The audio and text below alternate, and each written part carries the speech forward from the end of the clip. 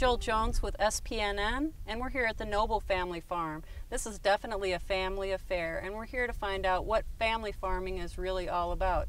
This is Linda, Mike, and Dillon Noble. Linda, why don't you tell us what family farming really means for you? Well, for me, my grandparents, my great-grandparents were farmers, and Mike's family was too.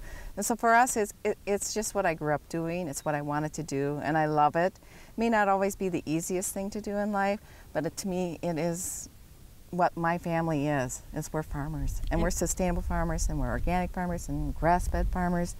And we love working with the animals, and our family gets to work together. And Mike, is it the same for you? You grew up on a farm? Well, I've seen an awful lot to deal with the word survival. I've seen so many people fail farming, and there's this responsibility that I've inherited to continue my father's farm and to continue on in the things that he attempted to do for his family. So deep down inside of me, there's this responsibility to be successful, along with the pressure of the world around me to be successful, and then the modern agriculture, this continuous bombardment of what we should do to be a successful farm. So there's a struggle that goes on in my head every day when I go to work. Was it a hard decision for you to stay in farming when things were difficult, or was it always something that you knew you had to do?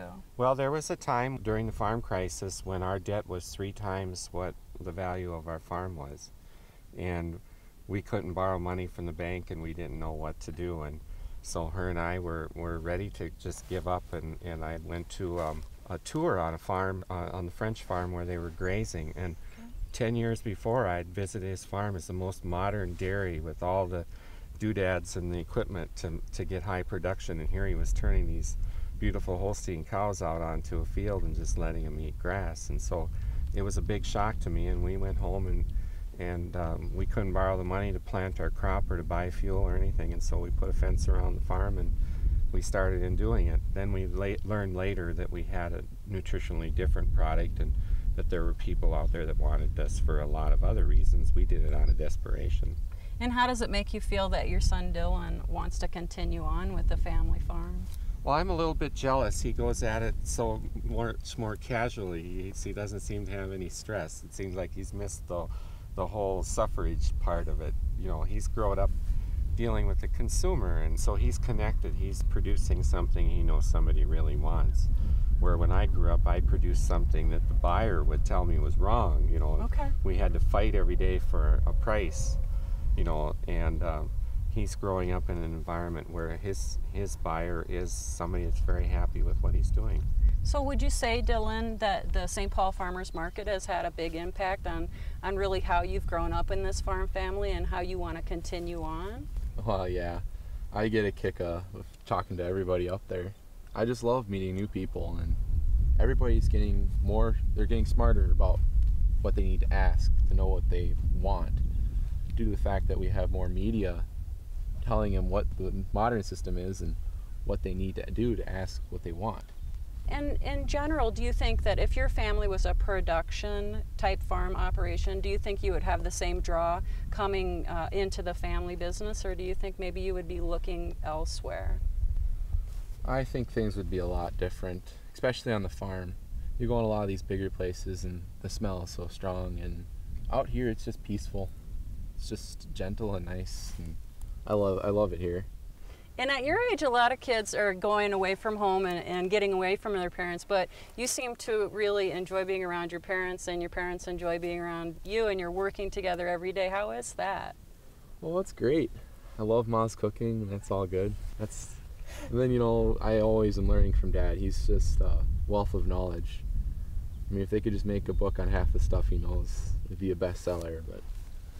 So you're going to school to be educated more along the lines of business education, website development, but what you're really getting in an education in agriculture is really from your parents.